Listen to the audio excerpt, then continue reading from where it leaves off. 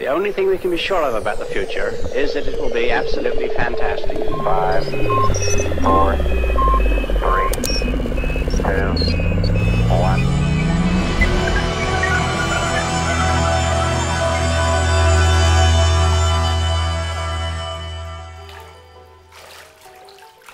Do you know who you are? You are a wonder. And when you grow up, can you harm someone that is like you, a wonder? No, we must work hard to make the world worthy of its children. This is Herbert Siguenza. Hi, I'm Herbert Siguenza. I'm an actor, playwright, director. I'm currently artist in residence or playwright in residence at the San Diego Repertory Theater. I'm also the co-founder of the performance group Culture Clash, which was founded in San Francisco in 1984, so we're now in our 33rd year. And I'm Patrick Coleman, and this is Into the Impossible from the Arthur C. Clarke Center for Human Imagination. So let's set the stage.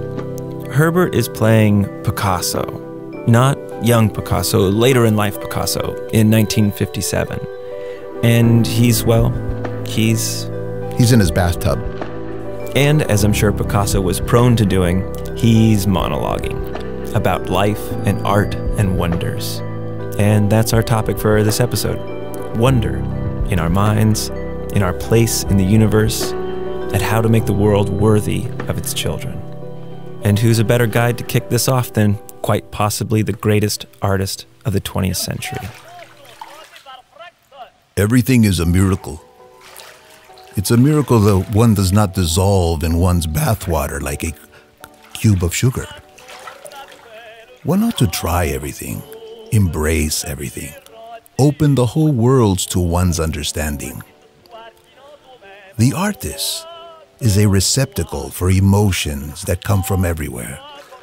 The sky, the earth, a spider's fragile web, an oven mitt. Each second, each moment in the universe is a unique moment in the universe. But what do we teach our children? That 2 and 2 make 4, that Paris is the capital of France? When will we also teach them what they are? I say to them, do you know who you are? You are a wonder. And when you grow up, can you harm someone that is like you, a wonder? No. We must work hard to make the world worthy of its children. Every child is an artist.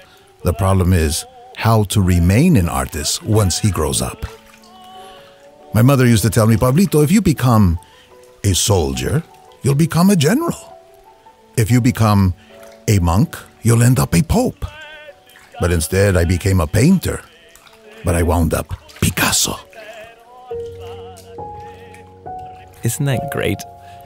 It's the opening monologue from Herbert's one-man play, A Weekend with Picasso, in which he played the artist. And as a painter himself, Herbert, that is, he was actually painting on stage while he performed the role. But I'm interested in this question. In what way are we all wonders? In what ways can we harness the power of the imagination to make the world worthy of its children? We can all probably agree that Picasso was a pretty wonderful guy, even if he maybe wasn't always wonderful to be around. But is that the takeaway, that we should all become Picassos? That would lead to a world that, well, it'd be exciting to live in, I imagine, but probably not very stable in the long run. When people invoke the word imagination, I think it's often linked to wonder, to this idea that our imagination is an unlimited, boundless capacity, completely free and able to find the universe in a grain of sand or profundity in the walls of a dental office.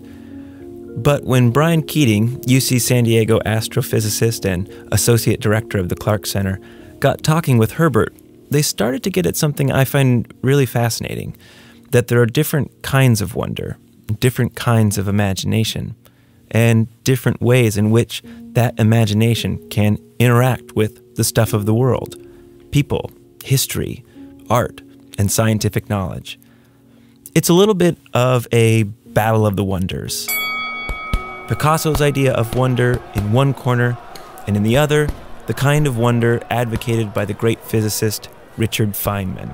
what Picasso was talking about, that to him everything was a miracle, everything's a wonder, but he didn't want to bother to analyze it or like a scientist or figure it out. You know, he just kind of like a child. He was just letting the world bathe upon him, and he would react to it. You know, and that's kind of how I live my life. I mean, I don't like to be ignorant, but in a way I do. You know, in a way I like to be. It's the childlike. Be curious and just childlike, and like, you know, I don't understand the stars. I don't understand that, but I just let it.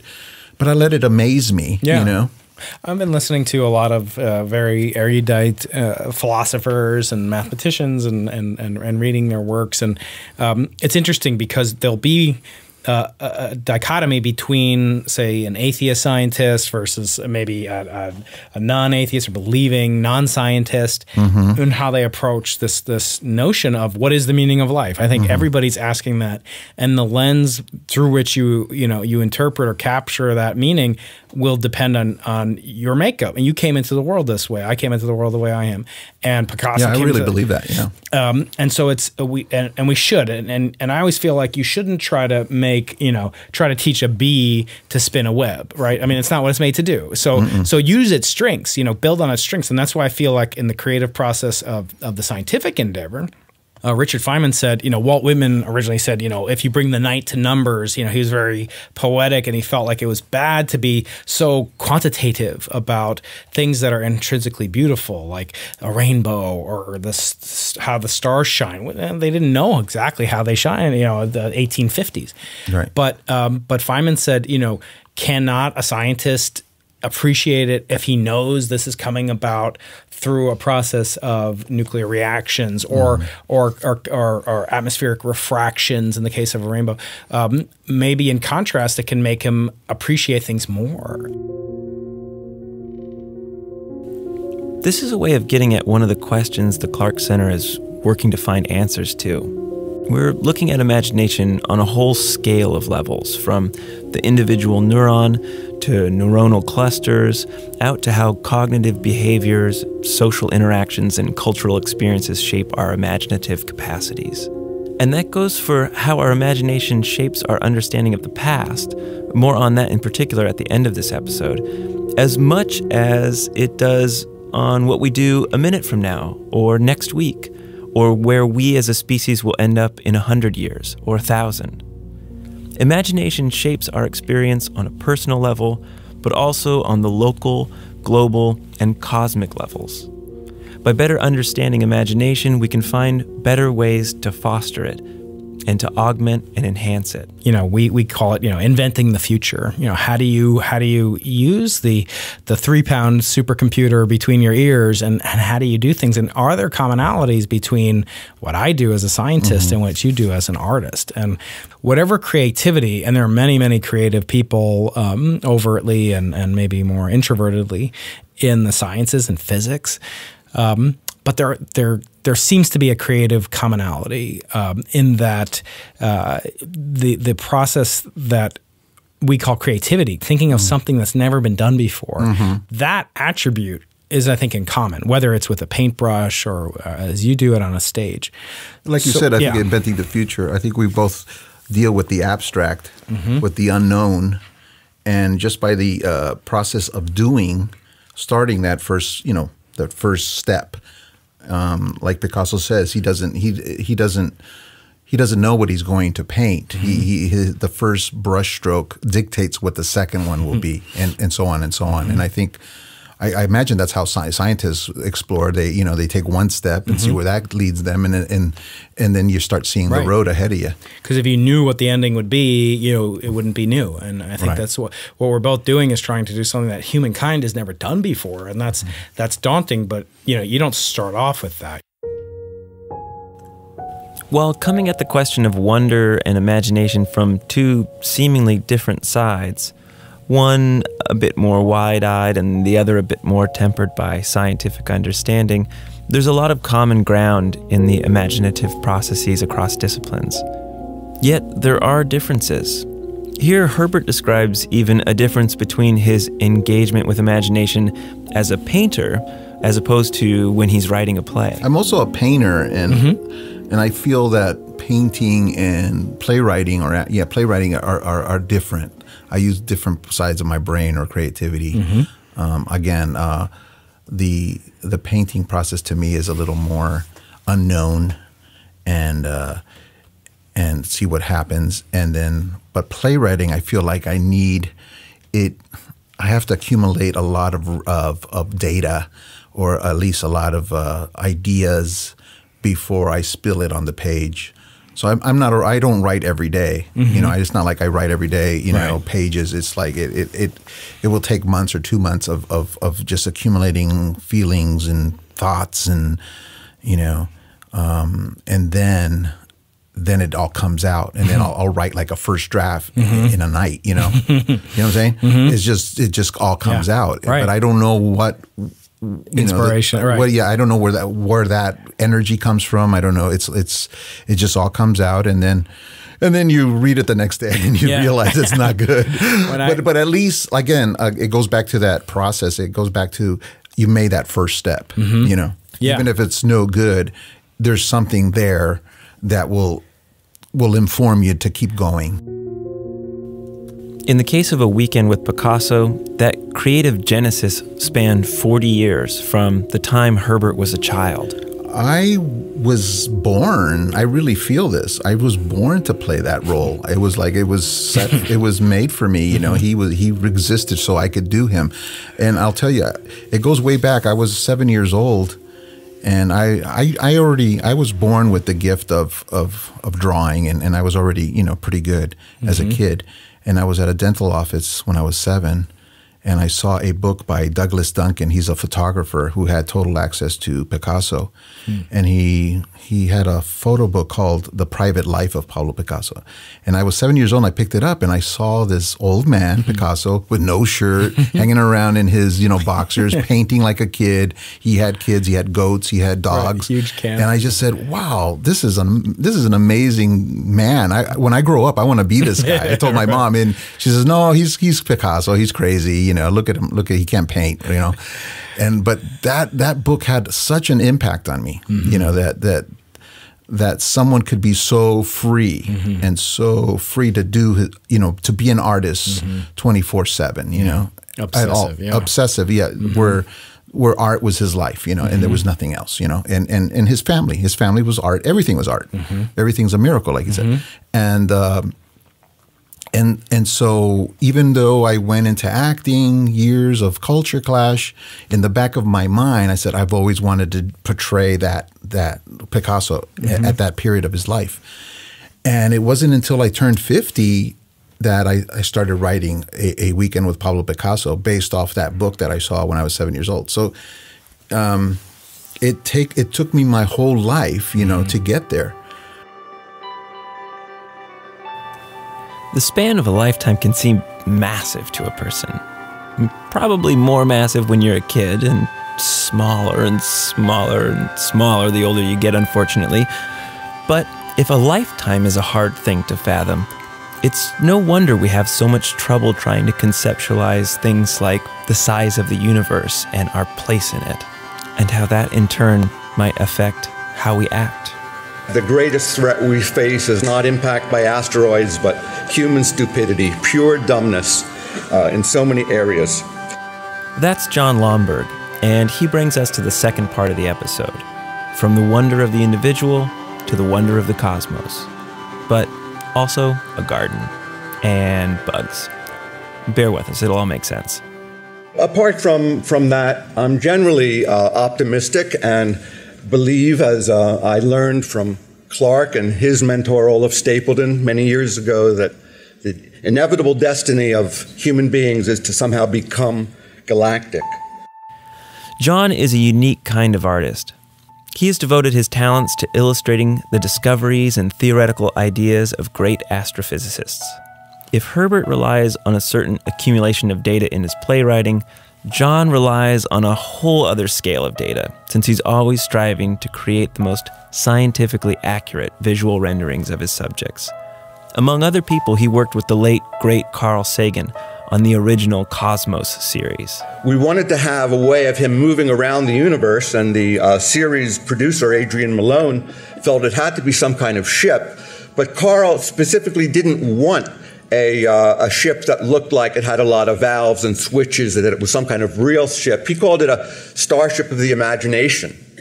And we weren't quite sure what we should make it look like. And this was a painting that I showed Carl, a favorite trope of mine, which is making a sort of analog between the biological world and the astronomical world. Stars spreading like seeds of a dandelion. And Carl said, that's what we want our ship to be. And in fact, if you remember Cosmos, there's kind of a running motif through it of a dandelion puffball being blown. And that's where it came from. And my job, along with Rick and Don and some other artists, was to create the images of space that Carl watched through the window. In addition to this, Jon is probably most famous for two other projects. One is a painting of the galaxy he did for the Smithsonian's Air and Space Museum that was, at the time, considered the most accurate rendering of the galaxy ever done. And the other is designs for the cover of the golden record that went on the Voyager spacecraft. Now, because of Jon's work, he has an unusual and beautiful idea of what it means for us to not only be a wonder, but galactic, which he shared with us when we convened a symposium with Gregory and James Benford called Starship Century, which featured scientists and science fiction authors speculating on the future of spaceflight. You know, you don't have to go anywhere to be part of the galaxy. We're part of the galaxy right now. The galaxy is here. We're in it. We're part of it. This painting, also from Cosmos, sort of shows the universe at all scales simultaneously, because we tend to forget that the realm of the viruses and the atoms and the realm of ordinary life and the realm of the planets and galaxies is one continuous reality. We're the ones that make separations. So for me, the galaxy is kind of the backdrop to everything we do. And I think being galactic is as much an attitude. If we decide that we're a node of galactic civilization, we are. There is galactic civilization. It's us. The rest of the civilization may not know about us, and we don't know about them. But if you have the belief that it's there, it kind of changes your perspective on how you look at everything else. That was a perspective that Carl called the cosmic perspective.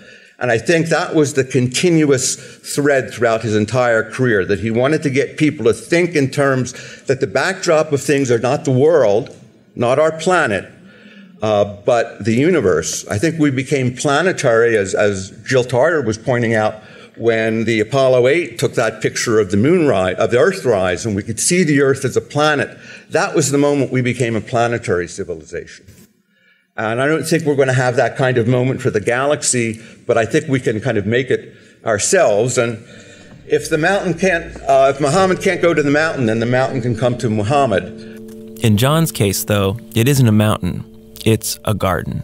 And it's a garden to help us see the galaxy in a different way. I like to say that we have the anchovy's eye view of the pizza. To an anchovy, the pizza doesn't look round because he's in it. It's just a horizon all around. To get out of the anchovy's point of view, Jon set about building a map of the galaxy as a garden. It's in Hawaii where I live. In fact, it's right down the street from me. It's the world's first large-scale explorable model of the Milky Way, done as a flower garden.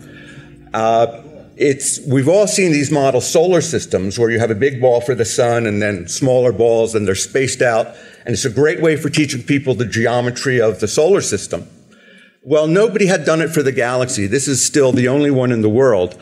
But my goal was to make as accurate a map of the galaxy as I could so you could get inside it and walk around. I knew it had to be big, and that suggested doing it outside. Doing it outside suggested doing it as a garden.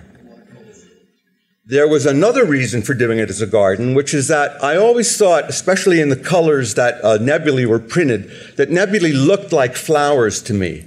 And as I thought about it, I realized that in a sense, a flower makes seeds to make more flowers, to make more seeds, to make more flowers, in very much the same way that nebulae create stars. They live their lives, and then one way or another, they return their gas to the galaxy for a new generation of stars. So the galaxy, I'm not saying it's alive, but it has that kind of cycle of regeneration. What I wanted to do was use the same accuracy of mapping that I did with the Milky Way painting at the Air and Space Museum and apply that to the Galaxy Garden. And I asked Leo Blitz, who I'd worked with on that, if he would update his map and be my guide on the mapping of the galaxy. And what I wanted to do were find appropriate plants that could represent the various features of the galaxy. The Galaxy Garden project gets really interesting when Jon starts hitting the nursery. Those of you who listened to our first episode, in which we talked to the poet Ray Armantrout about metaphors of science, will see where this is going. For each feature in the galaxy, Jon had to pick plants that would represent them. Living floral metaphors, basically. And in fact, we worked out a whole kind of vocabulary of different kinds of flowers and plants representing different features in the galaxy. The gold dust croton, each leaf of which is covered with these little yellow dots, so I invited people to imagine them as stars. Another kind of croton, red and black, represented those areas of dust and gas that fill the space between the stars. The hibiscus flowers that represent the nebulae, at least in the region of our part of the galaxy, are planted and numbered to reflect the accurate location of some of the better known nebulae. See, and this fountain represents the supermassive black hole at the center of the galaxy.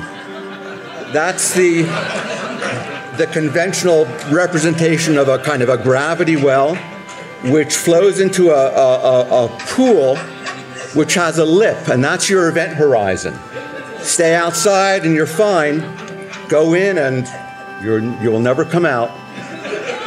And then there were the bugs. We needed some people who would volunteer to either pay for or come and do a monthly spraying. And Phil Plait, who does the Bad Astronomy blog, he publicizes, this is my favorite astronomy story because it said, help needed to fight invaders of the galaxy.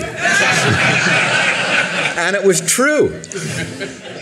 Even the structure of the galaxy that we all take for granted, the spiraling set of arms, wasn't a simple thing to render accurately. And then I worked with Leo on his data in trying to discern the spiral structure. Not easy to do, especially because there's this large zone where we can't see anything, and we just have to kind of imagine what the structure might be like there. But there's one plant and one leaf, and that's where Jon had to take a break from the floral representations and use something else to get his point across. And if you look closely enough at the leaf, you see there's actually some earrings in the leaf, little jewels. The gold ball here is the location of the sun. That's Sirius, which is so close that I had to put the two earrings just butted up right against one another, because remember, the scale is 83 light years per inch, which means that nearly all the stars that you can see with the naked eye are on the same leaf or on adjacent leaves. Deneb, which is generally considered the most distant naked eye star, is about a foot away, which means when you look out into space and you think you're looking into the universe, you're looking at about that much of the Galaxy Garden. Whew, talk about wonder. Only a foot in a 100-foot wide garden. Man. And this is what gives what I call an aha moment to people ranging from third graders to professional astronomers, because you can see 5 orders of magnitude just with your own senses. You look and you see, well, there's Vega and there's Aldebaran and Canopus, the Pleiades 5 inches away. Ooh, boy, And then you look at the rest of the garden stretching out, and it gives a sense of perspective that I don't know anything else does in terms of the galaxy. And the thing is, the third graders even, they get it. They get it, and it's going to be part of their perspective for the rest of their life. And of course, if you want to get really mind-bending. There's a SETI exercise I like to do, not just with kids, but with all the visitors. I say, who thinks that in the garden we're the only leaf that has a little metal ball in it? And of course, nobody thinks that. And I say, okay, I've put one in another leaf in the garden. Find it.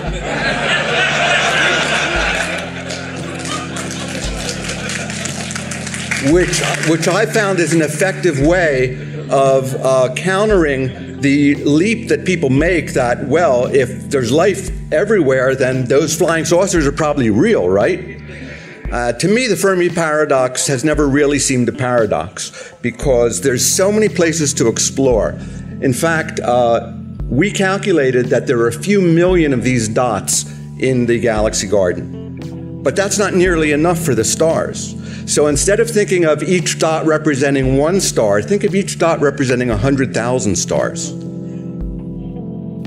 After finishing the garden, Jon made a fascinating discovery too, when he thought, well, at this scale, how big is the universe? And it turns out that factor of 2, it's about the size of the Earth. Getting a sense of the size of the universe is almost by definition one of those things that's impossible to conceive. But once you're standing in the galaxy garden and you can kind of visualize the distance to the airport and to Maui, it's the only time I've gotten a kind of handle on how big the universe might actually be. So through some plants and a fountain and a little planning, Jon is able to give our minds purchase on imagining the size of the universe. Humble tools, profound insight. The other thing we should remember is how flexible and modifiable our imaginative capacity is. A person living in the Middle Ages, even a well-educated one, would not have been able to conceive of a world the size of our world, let alone a universe on the scale we're talking about.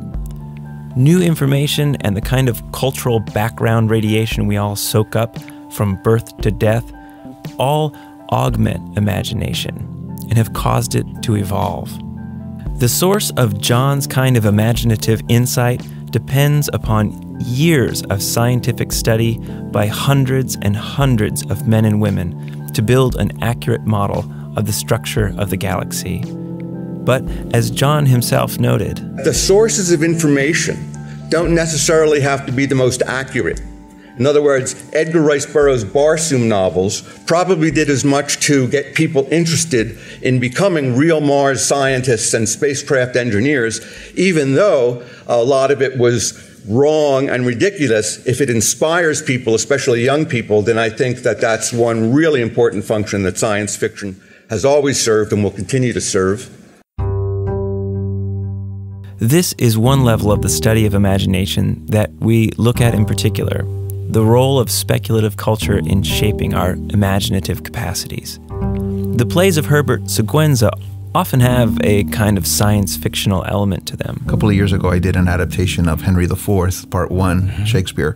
I called it El Henry, and it was a post-Gringo California, set in the future, apocalyptic, where the narcos in Mexico have taken over basically the United States. The United States has abandoned, they've gone, the Anglo population has gone east of the Rockies and has left us the Southwest back again.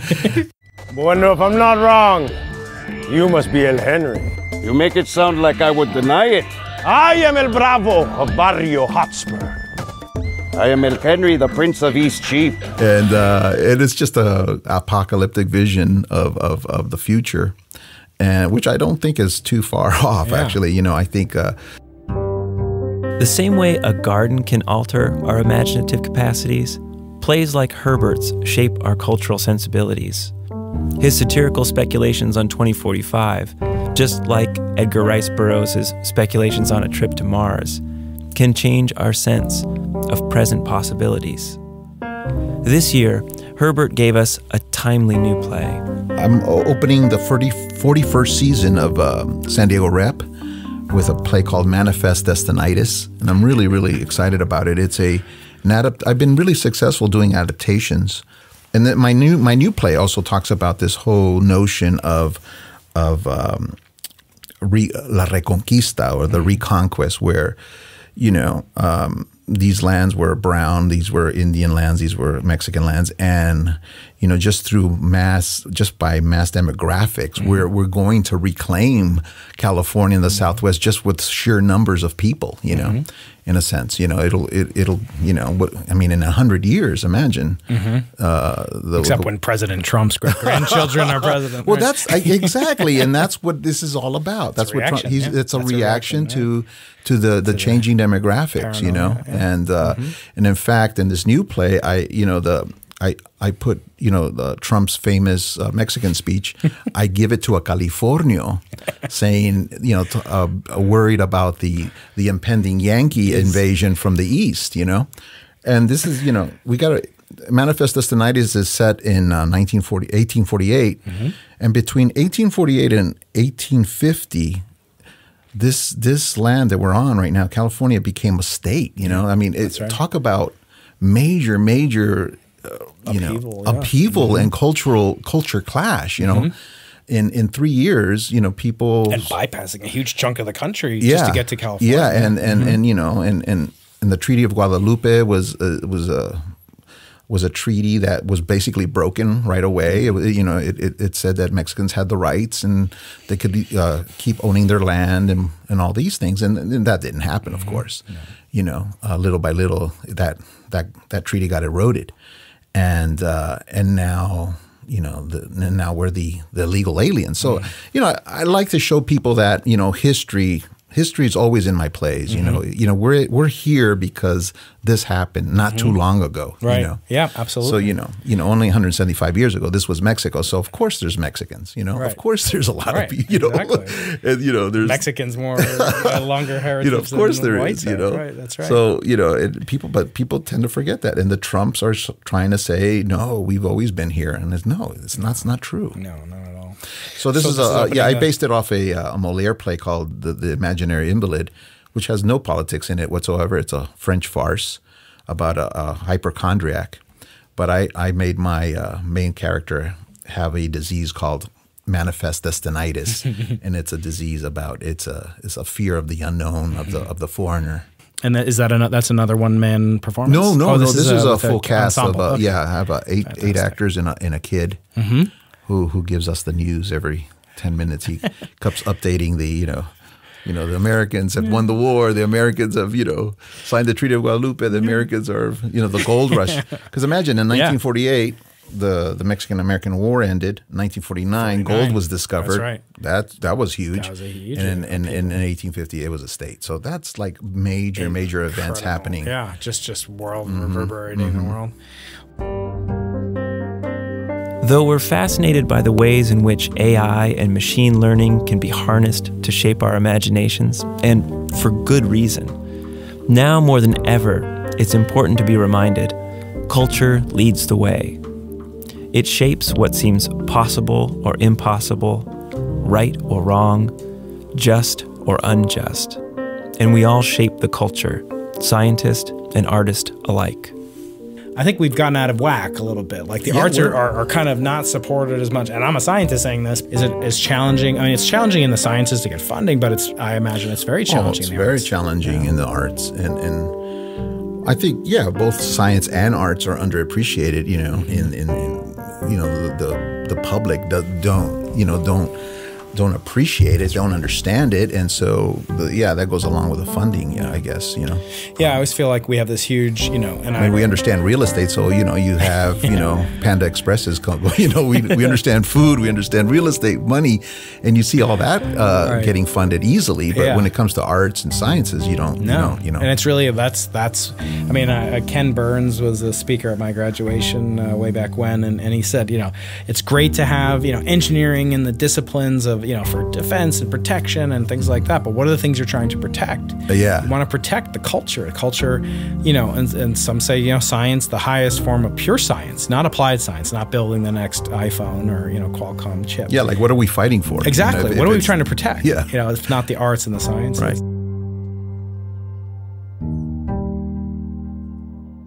Many thanks to our guests, Herbert Siguenza and Jon Lomberg.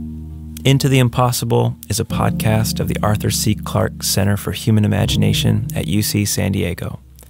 The podcast is made possible with support from the Clarke Center's patrons and sponsors, including Viasat Inc. and the James B. Axe Family Foundation. Audio production is by Wes Hawkins and Patrick Coleman. Produced by Patrick Coleman and Sheldon Brown. Find out more about the Clarke Center at imagination.ucsd.edu.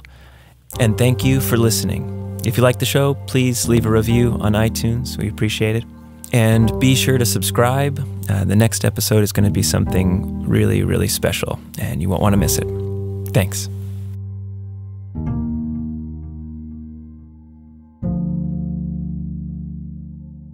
The only thing we can be sure of about the future is that it will be absolutely fantastic. 5, 4,